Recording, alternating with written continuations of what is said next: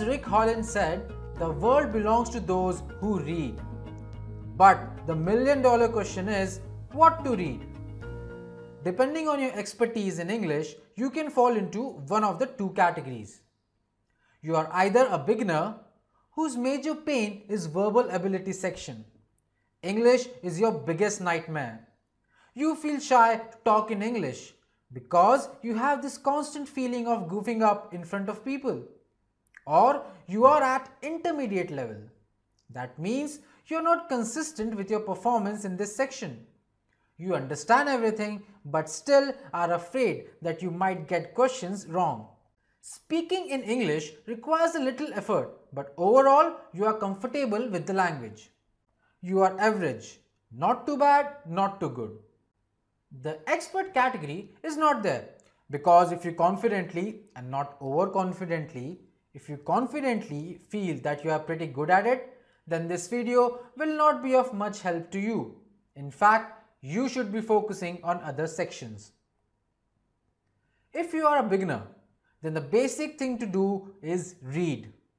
If reading books is a big deal for you, then you can start with a tabloid or a newspaper like Times of India.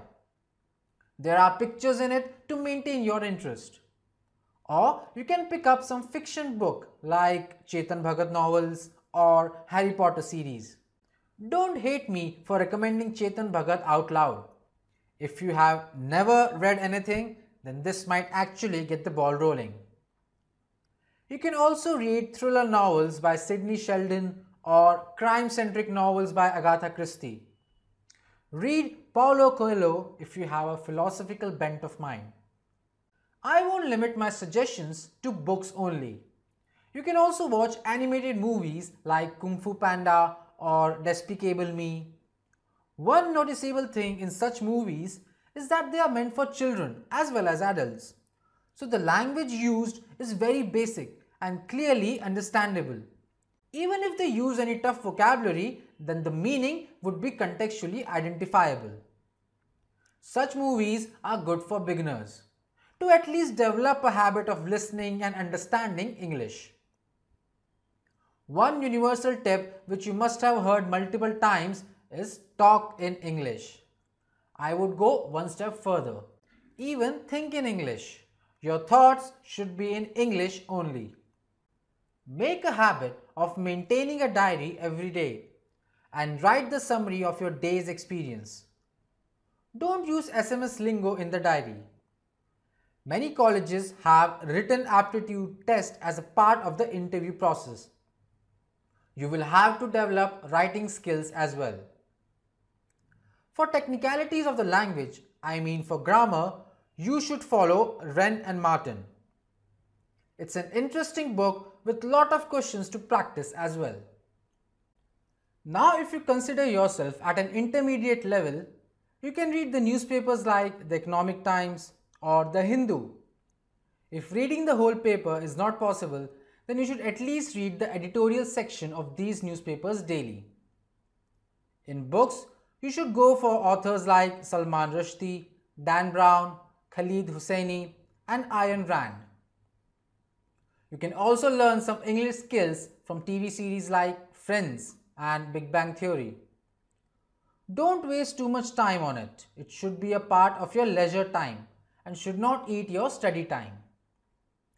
You can also try to develop a taste for English songs. Focus on their lyrics. You may learn some new words. Passages in CAT come from a variety of topics. I know this data is old, but the ratio has not changed much. You will have to expose yourself to different variety of books on different topics. You can very well start with these books from the given topics. The good thing is that these books can be read by anyone. You don't have to be a philosophy expert to read Zen and the Art of Motorcycle Maintenance, or a science expert to read a short history of nearly everything. Now, what if you don't have much time left for the exams? Or if work takes up most of your time?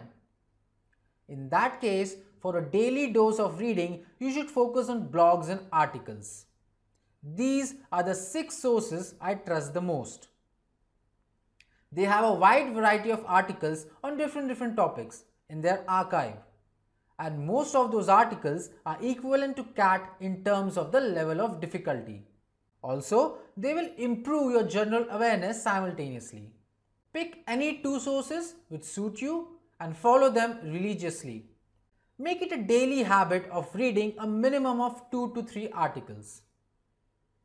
Most of the students have the problem of poor vocabulary. Even if direct questions are not there in CAT, poor vocabulary hinders in the understanding of the passages. You can start with Word Power Made Easy, which I feel is a well-written book on vocabulary. It focuses on root words and how you can learn 10 to 15 words just by learning a single root.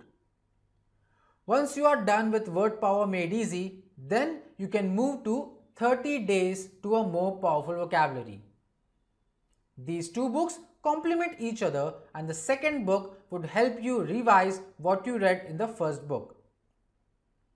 Then we have Mind the Gaffe, which is my personal favorite. It focuses on the correct usage of words. So these were the books that I would recommend you to read.